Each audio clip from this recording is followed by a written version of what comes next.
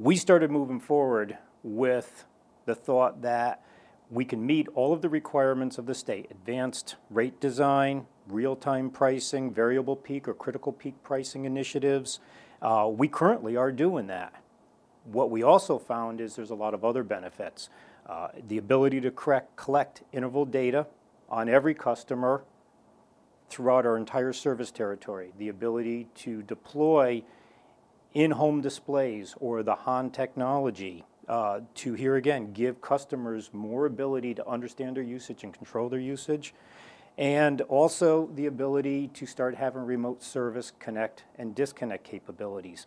What we're seeing is a huge benefit with regards to, one, almost 100% data collection on a daily basis.